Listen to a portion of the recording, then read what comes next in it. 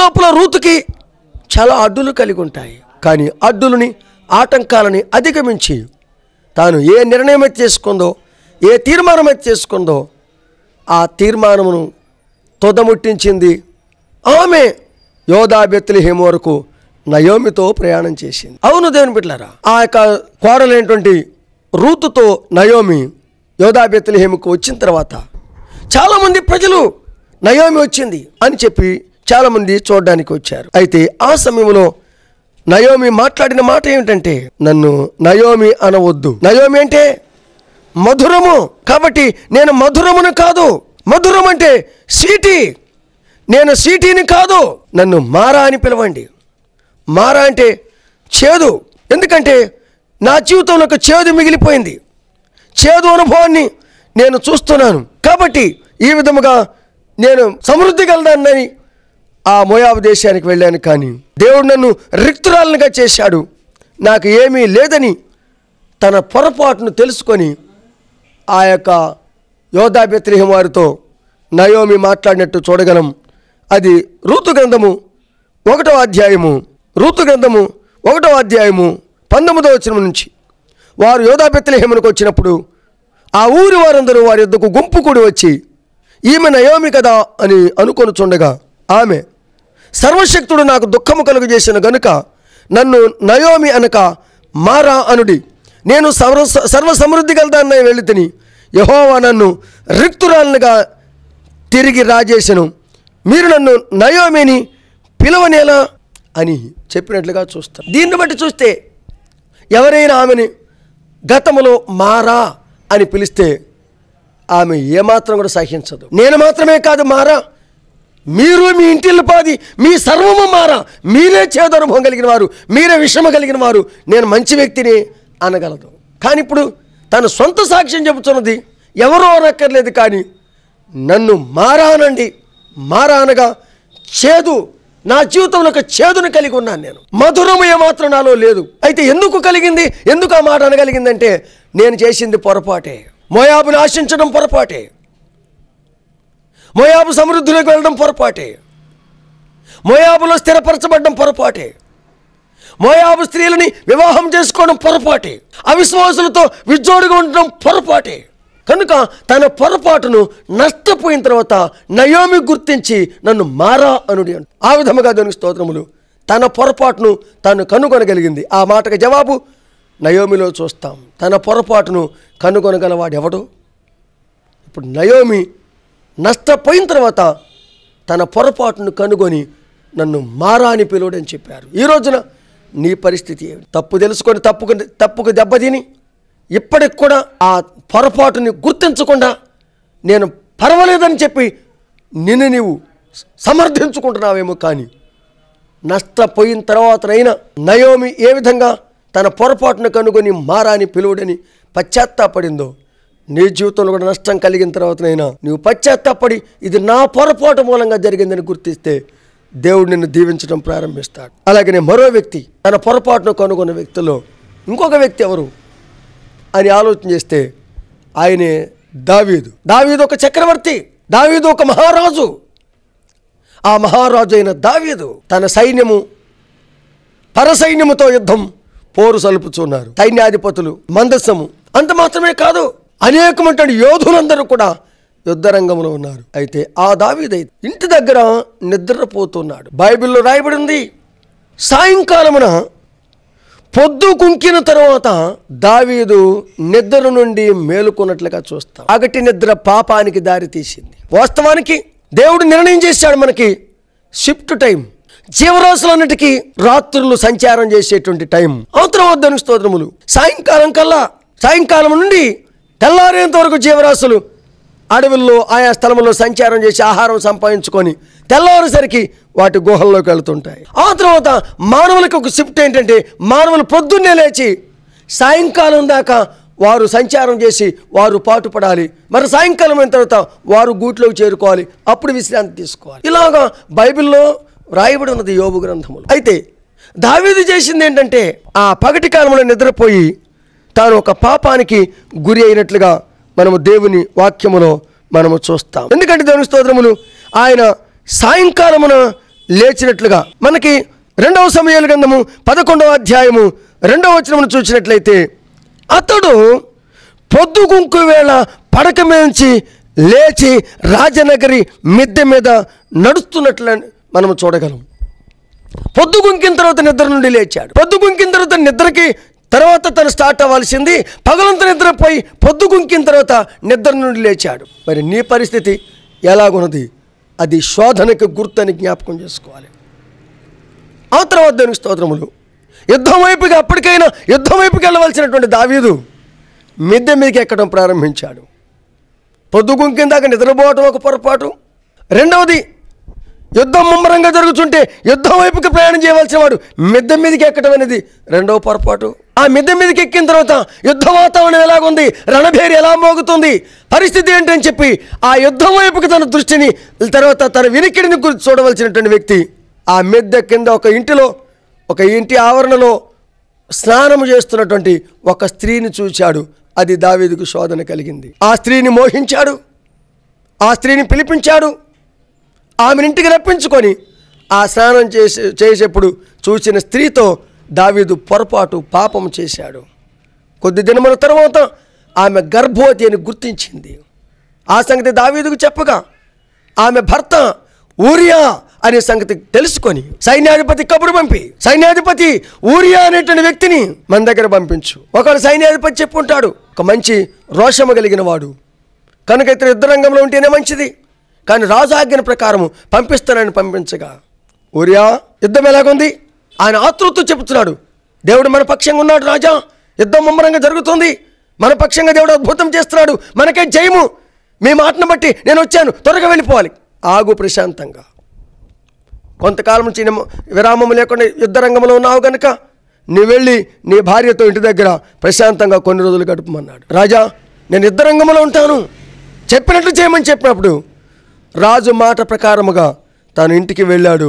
ఊరియా రాజైన దావీదు మరో మనిషితో తినుబండారములు, ఆహార పదార్థములు, రుచి కలిగిన పదార్థములు, మధురానుభూతి కలిగినటువంటి పదార్థములు ఇచ్చి వారిద్దరూ ఉన్నారు కనుక వారికి ఇచ్చిరమ్మని పంపించాడు. కారణం ఏంటంటే ఆమె గర్భవతి అయింది కాబట్టి ఆ గర్భము తన భర్త ద్వారా కలిగిందని నిరూపించడం కొరకు తన పొరపాటును కప్పుకోవటం కోసం దావీదు ఊరియాని తన భార్య దగ్గరికి పంపించాడు. అయితే ఈ సామాగ్రి పంపించిన తినుబండారములు పంపించినప్పుడు ఊరియా అనే వ్యక్తి తన భార్య దగ్గర లేడు.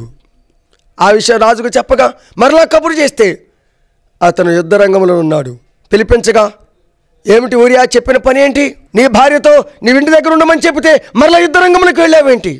రాజా సైన్యము, సైన్యాధిపతులు, దేవుని మందసము యుద్ధరంగంలో ఉండగా ఇప్పుడు నేను నా భార్యతో నేను సుఖించడానికి సంతోషించడానికి సమయమా, నేను యుద్ధంలోకి వెళతానని చెప్పాడు. ఈ లోపల యుద్ధంలోకి వెళ్ళిన తర్వాత సైన్యాధిపతి కబురు చేసి రాజు అయిన దావీదు ఊరియా అనే వ్యక్తిని సైన్యం లైన్లో పెట్టి చంపించమని చెప్పాడు. సైన్యాధిపతి అతను మనవాడు రాజా, అతను చంపడం ఏంటి, రోషము కలిగిన సైనికుడు, అతను చంపడం ఏమాత్రం మంచిది కాదు, చెప్పినట్లు చెయ్యి అని చెప్పగా నిర్దోషి అయినటువంటి ఊరియాని చంపించారు. ఇప్పుడు తన భార్య పాపం చేసినట్లుగా ఇక ఆందోళన చేసే వ్యక్తే ఉండడు, కానీ ఊరియాను చంపించాడు ఆ యొక్క దావీదు. అది దావీదు చేసిన పొరపాటు, ఇంకేం పర్లేదు, ఏ విధమైన ఫిర్యాదు చేసేవాడు లేడు. నేను చేసిన పొరపాటుకి ఇది పొరపాటు అని నిరూపించగలిగిన వ్యక్తి తన భర్తనే లేకుండా చేశాను అని చెప్పి తాను ఒక ప్రశాంతంగా ఉన్నాడు. ఈ లోపల దేవుని మాటను దేవునికి బదులుగా తెలియజేసేటువంటి ప్రవక్త అయినటువంటి నాతాను దావీదు దగ్గరకు వచ్చాడు. దావీదా బాగున్నావా, కుశల ప్రశ్నలు అడిగారు. ఏమిటి ఊరకనే రారు మహానుభావులు, మీరు నా దగ్గరకు వచ్చారేంటి, కానీ మన రాజ్య పరిస్థితి ఎలాగున్నది? రాజా మీ రాజ్యములో సుఖ సంతోషం సౌఖ్యాలతో ఆనందముతో ఆరోగ్యముతో ఈ రాజ్యాలు తొలతూగుతున్నాయి, కానీ ఏంటి కానీ అనేది హాని ఉంది. ఒక జరగరాని విషయం మన రాజ్యంలో జరిగింది దావీదు రాజా. ఏమిటది? ఒక పేదవాడున్నాడు, ఒక ధనికుడు ఉన్నాడు. ధనికునికి అనేక మేకల మంద గొర్రెల మందలు విస్తారంగా ఉన్నాయి ధనవంతుడికి. పేదవాడికి ఒక్క చిన్న మేక పిల్లనుంది. దాన్ని ఒక పసిబిడ్డలాగా చూసుకుంటున్నాడు. గోటి ముద్దలతో అన్నం తినిపిస్తున్నాడు, నీళ్లు తాపిస్తున్నాడు. తను పడుకునేటువంటి ఆ పడక మంచం మీదనే ఆ యొక్క మేకపిల్లని పడుకోబెట్టుకుంటున్నాడు. తనకు ఒక్కతే ఉంది ఆ మేకపిల్ల, దాన్ని ముద్దు పెట్టుకున్నాడు, దానితో సంతోషిస్తున్నాడు ఆ పేదవాడు. ఒక రోజున ఇంటికి అతిథులు వచ్చారు, బంధువులు వచ్చారు. అయితే తన మందలోంచి దేన్నైనా తీసి ఆయత్తము చేసి వండి పెట్టకుండా ఈ పేదవాడు ఒక పసిపిల్లలాగా చూసుకొని మేకపిల్లని వధించి ఆ ధనికుడు వచ్చిన బంధువులకి వండి పెట్టాడయ్యా. ఇది నేను భరించలేకపోతున్నాను. అప్పుడు రాజైన దావీదు ఆగ్రహం తెచ్చుకొని, ఎవడు ఎత్తటి ఉన్నాడు, ఏ స్థలములో ఉన్నాడు, వాడు మరణమునకు పాత్రుడే. పేదవాడికి ఒక్కటైనటువంటి ఆ మేకపిల్లను చంపడం మన రాజ్యంలో జరగడానికి వీలు కాదు. ఎవడు వాడు అన్నప్పుడు అప్పుడు నాతాను అనే ప్రవక్త చెప్పుతున్నాడు దావీదు రాజుతో, ఆ మనుషుడు నీవే అని చెప్పాడు. అన్యాయం ఎక్కడ ఉందని కాదు, యథా రాజా తథా ప్రజ. రాజు ఎలాగ చేస్తాడో ప్రజలు కూడా అలాగే చేస్తారు. ఒకప్పుడు గొర్రెలు కాసుకునే నీవు దేవుని తన కృపను పొందుకొని ఇశ్రాయేలు ప్రజలకు రెండవ రాజుగా నిర్మించబడ్డావు. కావాల్సినంత దేవుడు నీకు సమృద్ధినిచ్చాడు, భార్యలనిచ్చాడు, ఉపపత్రులు పొందుకున్నావు. ఇన్ని పొందుకున్న తర్వాత అది నీకు చాలదని ఒక సామాన్య సైనికుడు, నిర్దోషి, రోషము కలిగిన, పౌరుషము కలిగిన వ్యక్తిని నీ అధికార బుద్ధితో అతన్ని చంపించావు. ఇది నువ్వు చేసింది పొరపాటే అని చెప్పి దేవుని ద్వారా ప్రవక్త అయిన నాతాను దావీదుకు చెప్పాడు. అసలు వాస్తవానికి దావీదు ఆ స్థలంలో పశ్చాత్తాపడ్డాడు. నాకు చెప్పేంత మాత్రం పడేవానివని చెప్పి ప్రవక్త మీద కోపపడలేదు, కానీ ఇది నాది పొరపాటే అని దావీదు గుర్తించినట్టు చూడగలం. నాతాను మాటలు ఆ విధంగా సమూయేలు 2వ గ్రంథము 12వ అధ్యాయము 7వ వచనములో చూడొచ్చు. నాతాను దావీదును చూచి, ఆ మనుషుడు నీవే, ఇశ్రాయేలీయుల దేవుడైన యెహోవా సెలవిచ్చినదేమనగా, ఇశ్రాయేలీయుల మీద నేను నిన్ను రాజుగా అభిషేకము చేసి సౌలు చేతిలోంచి నేను విడిపించి నీ యజమానుని నగరిని నీకు అనుగ్రహించి నీ యజమానుని స్త్రీలను నీ కవిగిడి చేర్చి ఇశ్రాయేలు వారిని యోధా వారిని నీకు అప్పగించేదని. ఇది చాలదని నీవు అనుకొని నెరలా నేను మరి ఎక్కువగా నీకు ఇచ్చి ఉందును. నీవు యెహోవా మాటను తృణీకరించి ఆయన దృష్టికి చెడుతనము చేస్తేవేమి? హిత్తీయుడకు ఊరియాను కత్తి చేత చంపించి అతని భార్యను నీకు భార్యగునట్లుగా నీవు పట్టుకొని ఉన్నావు. అమ్మోనీయుల చేత నీవు అతను చంపించితివి కదా. నీవు నన్ను లక్ష్యము చేయక హిత్తీయుడకు ఊరియా భార్యను నీకు భార్యగునట్లుగా తీసుకున్నందున నీ ఇంటి వారికి సదాకాలము యుద్ధములు కలుగును. నా మాట ఆలకించము. యెహోవానకు నేను సెలవిచ్చినదేమనగా, నీ ఇంటి వారి మూలమునే నీకు అపాయము పుట్టింతును. నీవు చూస్తుండగా నీ భార్యలను తీసి నీ చెరువుకు వారికి అప్పగించేదను. పగటి యందు వాడు వారితో చేయనించును. నీవు ఈ కార్యము రహస్యముగా చేస్తావు, కానీ ఇశ్రాయేలీలందరూ చూస్తుండగా పగటి యందే నేను చెప్పినది చేయించదనను. ఆ సమయంలో దావీదు పశ్చాత్తాపడ్డాడు. దావీదు కన్నీరు విడిచాడు. నాతాను చెప్పినటువంటి మాటకి దావీదు స్పందించాడు. ఇది నేను చేసింది పొరపాటే. ఇది రాజబుద్ధిని, రాజుగారి బుద్ధిని చూపించి అహంకార స్వభావంతో నాకు పైన చెప్పేవాడు ఎవడు లేడని తలంచి ఇంత అఘాయిత్యం చేసి పర్వాలేదని తలుస్తున్నాను. కానీ ప్రవక్త నాతాను చెప్పిన తర్వాత నాకు ఒక పశ్చాత్తాపం కలిగింది అని తన పొరపాటును తాను కనుగొన్నాడు. తన పొరపాటును కనుగొనగలవాడెవడు అనే మాటకి దావీదు పశ్చాత్తాపమే కారణం. అది 2వ సమూయేలు గ్రంథము 12వ అధ్యాయము 13వ వచనం చూస్తే దావీదు నేను పాపము చేసితిని దావీదు నాతానుతో అనగా, అంత మాత్రమే కాదు 51వ కీర్తన 5వ వచనం నుంచి కూడా చూస్తే ఆ దావీదు పశ్చాత్తాపడినట్లుగా అక్కడ చూస్తున్నాం. నేను పాపములో పుట్టినవాడును, పాపములనే నా తల్లి నన్ను గర్భమును ధరించెను అని చెప్పి తాను పశ్చాత్తాపడ్డాడు. దావీదు చేసిన పాపమును బట్టి యోధులు యుద్ధములో మరణించారు, కుమారుడు మరణించాడు, అశాంతి తన జీవితంలో చుట్టుముట్టింది. ఎటు చూసినప్పటికీ నెమ్మది లేని పరిస్థితులు దావీదునికి ఏర్పరచబడ్డం మనము చూస్తున్నాం. నా మిత్రుడా, నా ప్రియ సహోదరి, మనము అంతటి అఘాయిత్యం కాకపోయినా ఏదో ఒక పొరపాటులో పడిపోయి మన పొరపాటును మనం కప్పుకొని నిర్దోషులపై ఆ పొరపాటును నెట్టివేసి మనం మంచివాళ్ళమని చలమని మాత్రం దేవుడు సహించడానికి జ్ఞాపకం చేసుకొని దేవుని చిత్తానుసారంగా జీవించడానికి నిర్ణయం తీసుకో. ఒకవేళ నీకు అది పొరపాటు అని అనిపించకపోతే ప్రవక్త చెప్పిన మాటను బట్టి దావీదు తన పొరపాటును ఏ విధంగా పశ్చాత్తాపడుచున్నాడు. ఈరోజు నీ వర్తమానం వినుచున్న నీవు దేవుని వాక్యము ద్వారా గుర్తించి దేవుని చిత్తము కాని నీచకైన కార్యములో జీవితాన్ని గడిపితే దావీదు ఏ విధంగా పశ్చాత్తాపడుచున్నాడో ఇప్పటికైనా పశ్చాత్తాపడు. కీర్తన 51:5 చూస్తే, నేను పాపములో పుట్టినవాడును, పాపములో నిన్న తల్లి నన్ను గర్భమును ధరించెను. నీవు అంతరంగంలో సత్యమును కోరుచున్నావు, ఆంతర్యమును నాకు జ్ఞానము తెలియచేదువు. దేవా, నేను పవిత్రుడనగినట్లు హిస్సోపుతో నా పాపమును పరిహరింపుము. హిమము కంటేను నేను తెల్లగా నుండినట్లు నీవు నన్ను కడుగు దేవా. ఉత్సాహ సంతోషములు లేవు, వాటిని మరల నాకు వినిపించు. అప్పుడు నీవు విరిచిన ఎముకలు హర్షించును. దేవా, నా పాపములకు విముఖుడవకము, నా దోషములన్నింటిని తుడిచివేయము.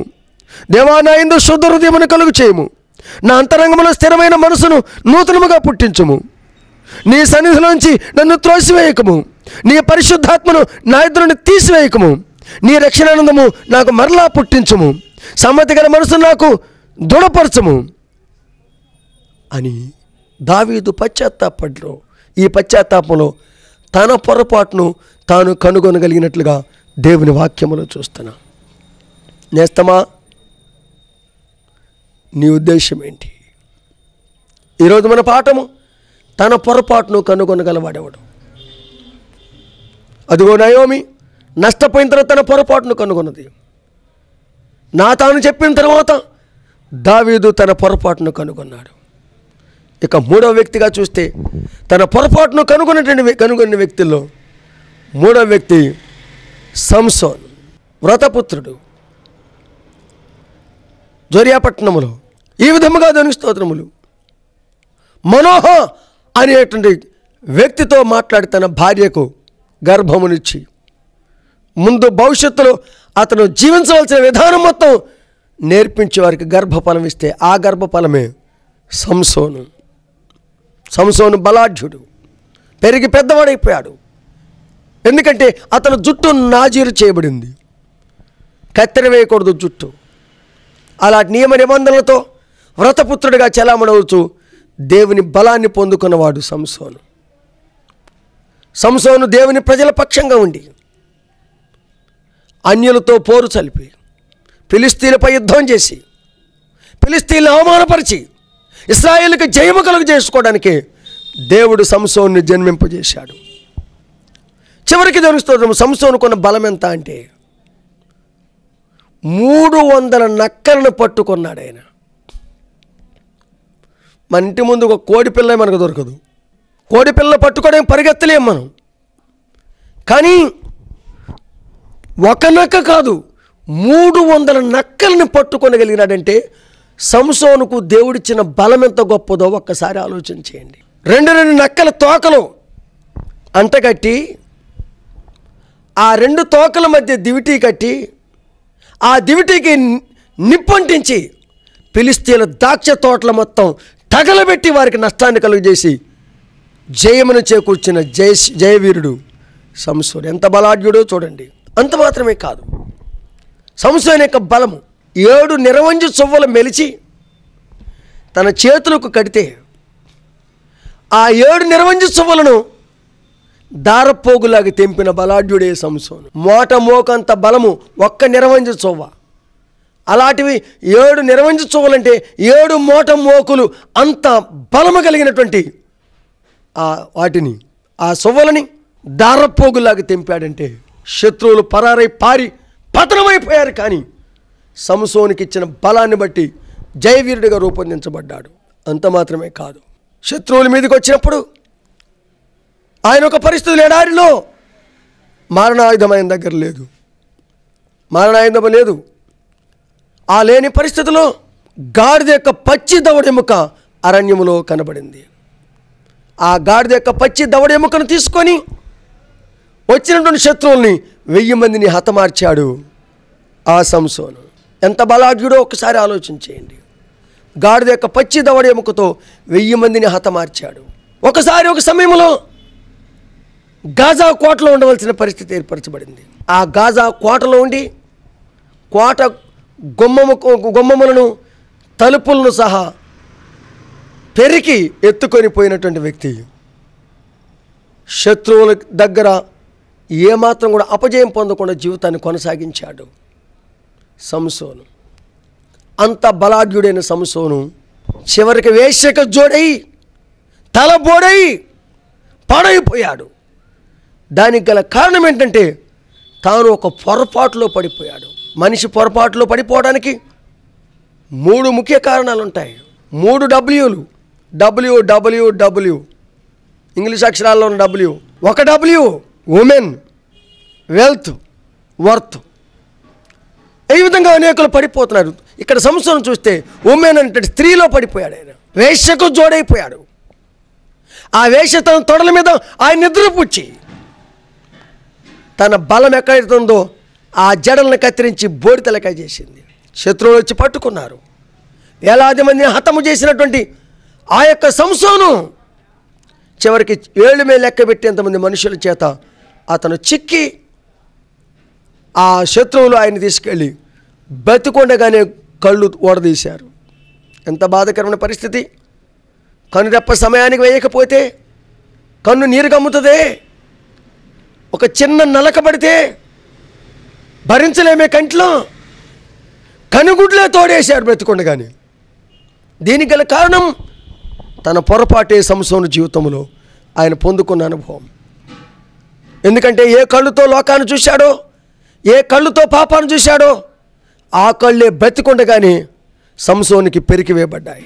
నా మిత్రుడా, చూపు ఎలాగుంది? చూపులు అనేకాలు ఉన్నాయి. నీ జీవితంలో కూడా దేవునికి స్తోత్రములు. లోకంలో చూస్తే విషపు చూపు, మోహపు చూపు, మదపు చూపు, పాపపు చూపు, క్రోధపు చూపు, ఇలాంటి రకరకాల చూపులు ఉన్నాయి. కళ్ళున్నాయి చూడడానికి, కానీ చెడును చూడడానికి కాదు. కాబట్టి చెడును చూశాడు. అతనికి కనుగుడ్లు ఓడతీయబడి అతను పతనమైపోయినట్లుగా మనం చూస్తున్నాం. కనుక మానవ జీవితంలో మహాద్భుత కార్యము దేవుడు జరిగించాలంటే ఆ తర్వాత దేవునికి స్తోత్రములు. చివరికి జరిగిన పరిస్థితి ఏంటంటే అతన్ని తీసుకెళ్ళి ఒక గుడిలో విస్తారమైన జనము ఉండగా ఆ విధంగా ఒక కోతిని ఆడిచ్చినట్లుగా కనుగుడ్లు లేనటువంటి వ్యక్తిని అప్పటిదాకా గానుగ తిప్పించారు. తర్వాత గుడిలోకి తీసుకొచ్చారు. ఆయన అవమానపరుస్తున్నారు. సంసోను యొక్క అవమానమును చూడడానికి గుడికి పైకెక్కిన జనం విస్తారంగా ఎక్కి ఉన్నారు. సంసోన్ని అపహాస్యం చేయడం కొరకై గుడి నిండా జనం ఉన్నారు. అయితే ఆ సమయంలో సంసోను పశ్చాత్తాపడినాడు. ఇది నా పొరపాటే అని గుర్తించాడు. చూపు లేదు గనుక, అయ్యలారా నేను ఓపిక లేదు, నేను కూర్చొని కూలబడిపోయాను, ఈ గుడికి ఆధారముగా ఉన్నటువంటి స్తంభాలు నాకు చేతికి ఇవ్వండి, కాస్తనే వాటిని పట్టుకొని నిలబడతానని చెప్పినప్పుడు వారు చేతికి పట్టించారు. ఆ పెద్ద గుడికి ఉన్న ఆధారముగా ఉన్నటువంటి ఒక స్తంభం ఒక చేతి, ఇంకొక స్తంభం ఇంకొక చేతితో పట్టుకొని అలసిపోయి ఆటలాడించినటువంటి ఆ యొక్క కనుగుడ్లు పోయినటువంటి అలసిపోయిన సంసోను లేచి నిలబడ్డాడు. నిలబడి దేవునికి ఆ సంసోను ప్రార్థన చేశాడు. అయితే దేవునికి స్తోత్రములు. ఆయన చేసిన ప్రార్థన చాలా విలువైంది ప్రభు బిడ్డలారా. ఆయన చేసిన ప్రార్థనలో ఆయన చాలా ప్రయోజనకరమైంది. ఈ ఆఖరిసారిగా నన్ను జ్ఞాపకం చేసుకోమని ప్రార్థన చేశాడు. న్యాయాధిపతుల గ్రంథము 16వ అధ్యాయము 26వ వచనం చూస్తే సంసోను తన చేతిని పట్టుకొనిన బంటులతో ఇట్లనెను, ఈ గుడికి ఆధారముగా ఉన్న స్తంభములను నన్ను తడవనిచ్చిన నిలుపుము, నేను వాటిని ఆనుకొందునని చెప్పాడు. ఆ గుడి స్త్రీ పురుషులతో నిండి ఉండెను. ఫిలిష్తీయుల సర్దారులందరూ అక్కడ నిండి ఉండిరి. వారు సంసోను ఎగతాళి చేయగా గుడి కప్పు మీద స్త్రీ పురుషులు రమారమి 3000 మంది చూస్తుండిరి. అప్పుడు సంసోను దేవునికి ప్రార్థన చేశాడు. యెహోవా ప్రభువా, దయచేసి నన్ను జ్ఞాపకం చేసుకొనుము. దేవా, దయచేసి ఈసారి మాత్రమే నన్ను బలపరచము. నా 2 కన్నుల నిమిత్తము ఫిలిష్తీయులను ఒక్కసారి దండించి పగ తీర్చుకొనిమ్మని యెహోవాకు మొర్రపెట్టి ఆ గుడికి ఆధారముగా ఉన్న 2 స్తంభముల్లో ఒకదాన్ని కుడి చేతను ఒకదాన్ని ఎడమ చేతను పట్టుకొని నేనును ఫిలిష్తీయులను చనిపోదముగాక అని చెప్పి బలముతో వంగినప్పుడు గుడి ఆ సర్దారుల మీదను దాని మీదను జనులందరి మీదను పడిను. మరణకాలము అతడు చంపిన వారి శవము లెక్క జీవితకాలమందు అతడు చంపిన వారి లెక్క కంటే ఎక్కువైపోయింది. ఈ స్థలంలో సంసోను తన పొరపాటును కనుగొని బలమైన దేవుని అడిగి పశ్చాత్తాపడి ఆఖరి సమయంలో శత్రువుల్ని హతమార్చి అందులో సంసోను కూడా హతుడైపోయాడు. సరే, సంసోను విశ్వాస వీరుల్లో లెక్కించబడ్డాడు. సరే, అది వేరే విషయం. కానీ మొత్తానికి సంసోను తన పొరపాటును కనుగొన్నాడు. తన పొరపాటును కనుగొన్న తర్వాతనే తిరిగి మరలా ఆ బలమును, ఆ శక్తిని దేవుడు సంసోనుకి ఇచ్చాడు. నీ జీవితంలో కూడా నీ పొరపాటును ఈ సమయంలో నీవు కనుగొనగలిగితే మాత్రం దేవుడు నీకు బలమునిస్తాడు. పోగొట్టుకుంది పొందుకుంటావు, కోల్పోయిందని కలిగి ఉంటావు.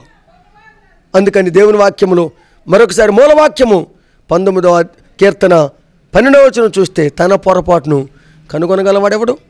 నా మిత్రులారా, ఈ సమయంలో 3 వ్యక్తుల్ని తన పొరపాటును కనుగొన్న వ్యక్తులను గుర్తించారు. 1, నయోమి నష్టపోయిన తర్వాత తన పొరపాటును గుర్తించింది. 2వది, నాతాను చెప్పిన తర్వాత దావీదు తన పొరపాటును కనుగొన్నాడు. 3వది, ఆఖరు సమయంలో, చివరి సమయంలో తన పొరపాటును కనుగొన్న సంసోను వేలాది మందిని హతం చేశాడు. తన పొరపాటును కనుగొన్న వ్యక్తులు ఎవరు అని అంటే, నయోమిని చెప్పగలం, దావీదుని చెప్పగలం, సంసోను చెప్పగలం. అది కాదు మనకు ప్రాముఖ్యమైంది. నా పొరపాటును నేను కనుగొనగలిగాను. ఇప్పుడు నేను ఒక పొరపాటు కలిగిన వ్యక్తినేని.